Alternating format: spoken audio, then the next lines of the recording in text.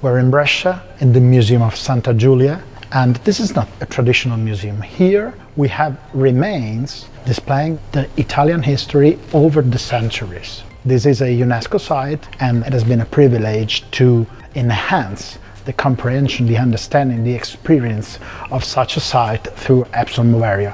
We work in the cultural space, and from the very beginning we knew there was a problem in terms of attractiveness of traditional cultural sites for young generations. They see some rooms with mosaic floor, with frescoes on the wall, but the rooms are empty, and it's difficult for people to understand how the rooms were used in the original time. We can explain this area thanks to drawings and writings on the walls, but the archaeological site is not speaking the best of its possibilities.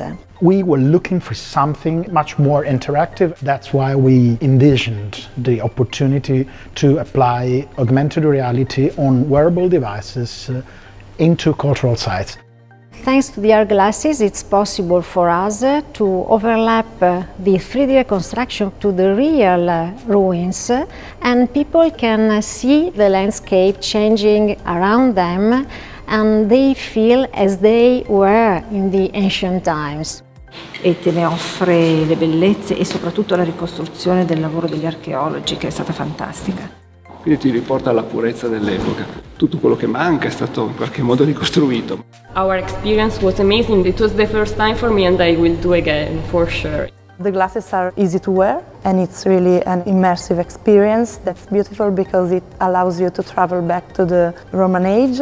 When it comes to cultural tourists, you need to have a device which is comfortable, a technology which doesn't affect the tourist whilst visiting a cultural site. It has to be something that turns into a natural experience. And that is Epson Moverio.